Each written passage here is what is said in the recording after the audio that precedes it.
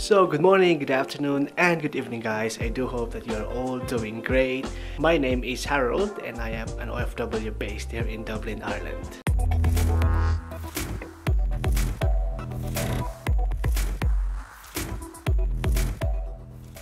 So for the past few days, medyo busy sa work, up and down. So ngayon guys, medyo maganda yung weather dito sa Ireland, sa Dublin to be specific.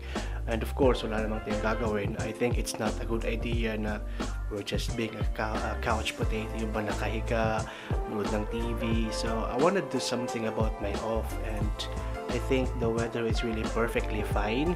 So ngayon guys, is dadalhin ko kayo sa isang lugar na hopefully ay mag-i-enjoy kayo. So yeah. Let's go! So our sneakers for today will be this badass kasi nga maglalakad tayo, so we need something na comfortable.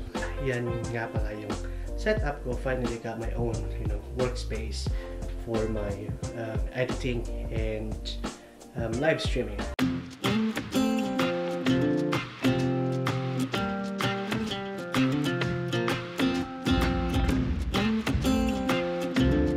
Yung pupuntahan naman natin is only like 30 minutes outside the main city of Dublin and accessible siya by train. At saka mas maganda is yung lugar mismo is my own train stop, so hindi tayo mahihirapan.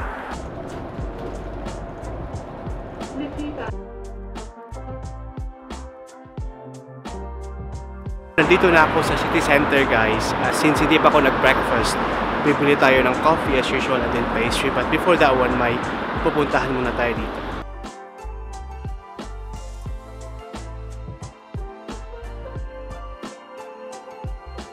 Ang ganda ng church na yun, no? Isa yun sa mga attractions dito sa Dublin. Upo muna tayo guys. I think mali yung damit na nasuot ko for today. Kasi na siya medyo palamig na ng palamig. Though yun nga, may araw. Pero iba na yung level ng lamig ngayon kumpara nung mga nakarang araw. So, autumn is real.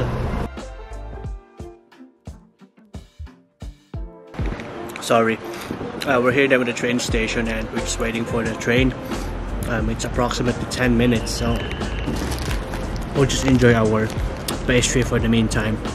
Medyo dumating na yung season na parang nakakatamad lang kasi diba pag malamig kasi dito, talagang malamig like hindi ka ganun ka, ito madaling lumabas pero hindi ka ganun ka enthusiastic kasi dami mong susuotin, especially pag winter, minsan 2 or 3. Yun nga, autumn pa lang, suot ko lang is t-shirt saka itong hoodie ko pero malamig pa nga eh. So sana dinala ko yung parang anong tawag nun, bomber jacket, pero tanga tayo besh, so nakalimutan ko. Anyway, yeah, it's not too bad, kaya pa naman. We're in the train now guys, and yeah, kailangan pa din mag-mask kasi nga just to cover yourself. And ito yung policy na dito eh. Every time nasa ka sa mga public transport, you need to wear the mask, so it's good. Yeah, we are now here in Killiney guys. It's one of the seaside towns, just, I don't know, towns, or should I say seaside areas just outside, a couple of minutes away from Dublin. This place is known for like a very expensive part when it comes to real estate. So kaya ang gaganda ng mga bahay dito kasi dito yung mga sosyal, yung mga ganon. Yung parang yung isang bahay is around mga 8 million euros, yung mga ganon. So hindi natin kaya tumira dito.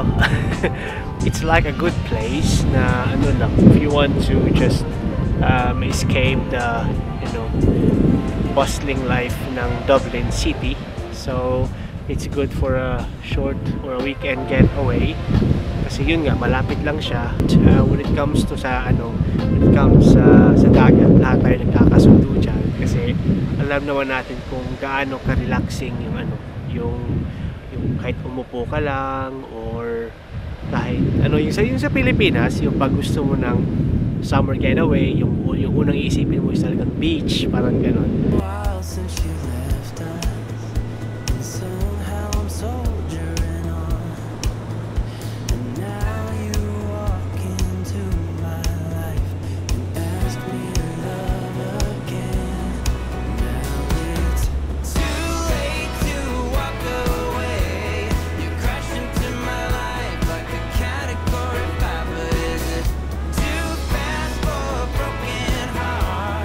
The place is pet friendly because if you are a dog owner, you can bring your dogs here just for a walk as well as stroll. And alam nyo ba guys, dito sa Ireland, you have to be a responsible owner if may aso ka dito.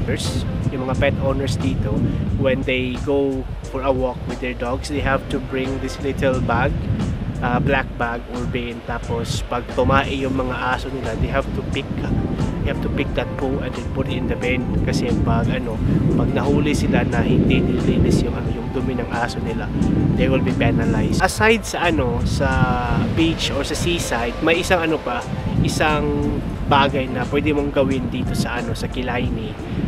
At yun yung gagawin natin after this one. Pupunta tayo sa tinatawag nilang Killineyhill. If you wanna see it, hindi kasi siya makita. Yun doon, yung hill na yun. Pupunta tayo doon ngayon. Lang siya. I don't know if pupunta na kami doon last time eh. Tsaka maganda siya kasi pag nasa top ka, parang may bird's eye view ka of the place at makikita mo din yung Dublin. So, I've been there before pero I think I wasn't able to share it to you guys. So, gagawin ko ulit and then, yeah, let's go.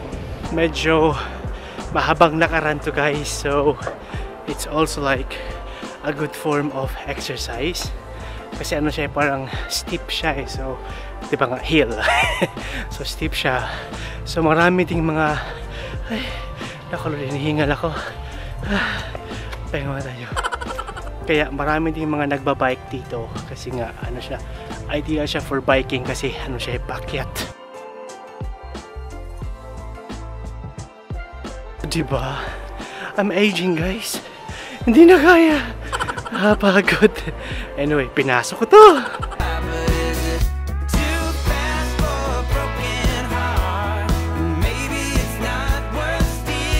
Guys, yung ilong ni Alan Kay malapit nang sumabog. Ewan ko, nawala na ako. So, anyway, we're quite close. Napaka masukal. No, I should be there in a few minutes.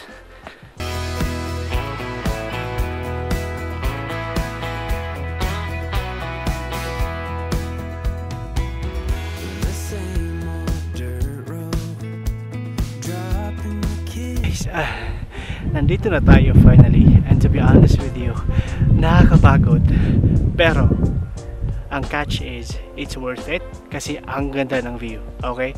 I'll show it to you now. In 3, 2, 1, let's go.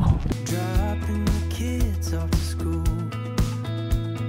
Life has just been passing by. I've been doing the best I can, but it's a pretty neat sunrise, a little brighter shade of blue. Wow, the view is just amazing. I mean, ang ganda. Kita niyo yung mga shots, 'di ba?